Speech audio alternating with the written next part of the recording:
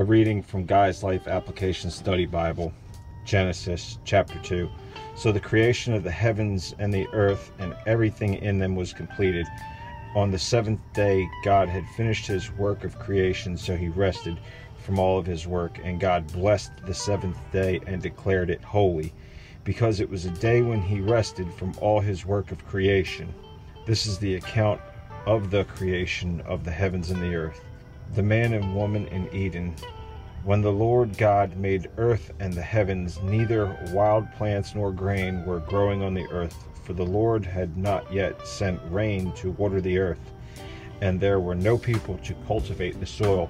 Instead, springs came up from the ground and watered all the land. Then the Lord formed the man from the dust of the ground. He breathed breath of life into man's nostrils, and the man became a living person.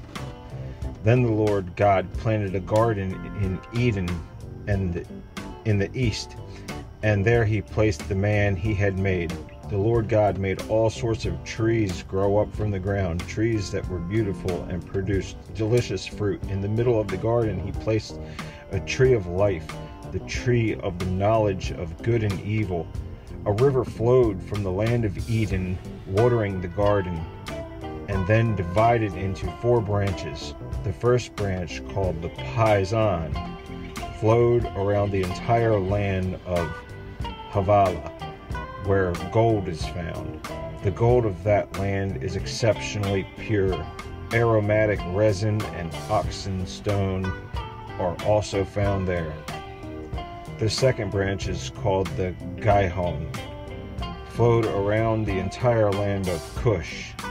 The third branch, called the Tigris, flowed east of the land of Ashur. The fourth branch is called Euphrates. The Lord God placed the man in the Garden of Eden to tend to watch over it.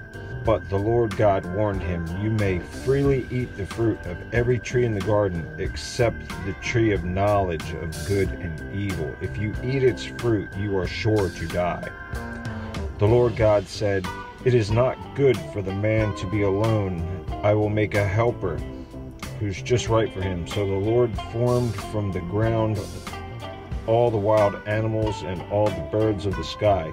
He brought them to the man to see what he would call them, and the man chose names for each one. He gave names to all the livestock, all the birds of the sky, and the wild animals, but still there was no helper just right for him. So the Lord caused the man to fall into a deep sleep. While the man slept, the Lord took out one of the man's ribs and closed up the opening.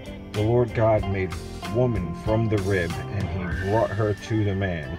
At last the man exclaimed, "This one is bone from my bone and flesh from my flesh. She will be called woman, because she was taken from man." This explains why man leaves his father and mother and is joined to his wife, and the two are united into one. Now the man and his wife were both naked, but they felt no shame.